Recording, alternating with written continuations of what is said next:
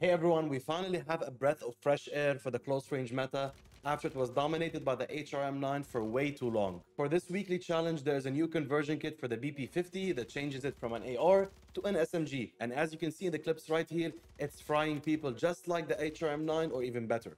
And although the BP50 does less damage per bullet compared to the HRM9, it does have a much higher fire rate which compensates for that.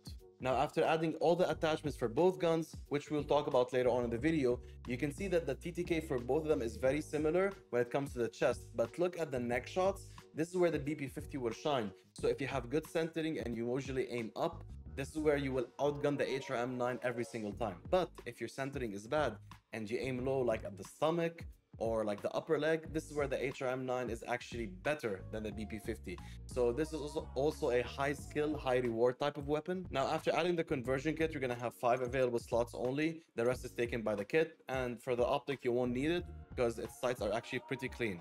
Now, there's only one problem with the BP50. So if I'm gonna equip one with just the conversion kit, you're going to notice that this weapon has a lot of horizontal wiggle, but not in a way that's controllable. Every time you shoot a bullet, it goes right, left, right, left, right, left. Now in the close range where like it's up to 5 meters, this won't be an issue. But if an enemy is behind a heady or a little bit further away, this might be an issue because this is something that you can't control. So for that reason, I went with the Komodo heavy muzzle because that eliminates the most of the horizontal recoil. And that's how the recoil is gonna look like after using it. You'll notice that a lot of the horizontal randomness is gone and now it's just vertical, which is pretty easy to control. I also went with the high grain ammunition. Yes, it does add a little bit of recoil. If you feel like it's too much for you, just replace it with something like the hollow points. But the damage at range is beneficial, especially when it comes to small maps like Rebirth, where you don't want to pull out your AR and you want to use your SMG, but you don't want to use that damage drop off. Like that sweet spot, this covers it at 14 meters. Now for lasers, I usually don't like putting them on SMGs because sometimes you want to aim down sight and hold an angle. In this case, you're going to have to use it because the problem with ARs that are converted to SMGs is that they have a very slow sprint to fire time. That's why you never saw me talk about the MCW with the conversion kit, because yes, it has a high TTK, but at the end of the day, the sprint to fire time was really bad and I was never losing a fight versus the MCW. I was always winning with the HRM. So for that, we're gonna go with the Kimura RYL33 laser sight. It reduces the sprint to fire time by a massive amount, and the ADS. As for the rear grip, I went with the CCG tack tape. It reduces the sprint to fire time only. And yes, it adds a little bit of recoil, but as you saw with these attachments, and there's 2 attachments that add more recoil, by just having the Komodo heavy, it's very controllable.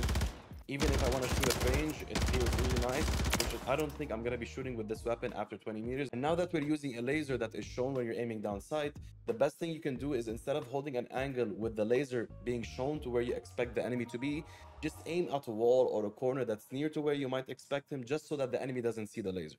And of course, if you want to go with attachments that do not have that much of recoil, this is how it feels. It doesn't feel that different. If anything, it's actually almost the same. So it's actually better just to keep these attachments that I showed you guys at the start. And as for the AR, a lot of people are saying that the Ram 7 is better. To be honest, I feel like that's a skill issue. The SOA Subverter does more damage. It has better damage at range. The only thing is it's a little bit more bouncy, but if you know how to control your recoil, you're set to go. And of course, one of the most important factors that will make it better than the HRM is that it must have also great mobility. So in this case, first of all, you have 60 rounds compared to the 50 rounds on the HRM, which is a huge bonus. Second of all, the sprint to fire speed is almost the same. The HRM is better by 7 milliseconds, which is not a problem. The attack sprint speed is actually better with this one. And the ADS time is the same, so this definitely makes it a meta weapon. It competes with the HRM9. But I have to say this, there is a chance that you might not see it in rank, because if you're using the BP50 with another AR, then you're stacking and using AR ammo the whole time, which could be a problem, especially with how many times you're going to shoot and hold angles and hold positions. So if you're going to use this in ranked, I advise keeping an ammo box and an extra stash or 2 of AR ammo in your backpack, which could be a problem depending on how your matches go.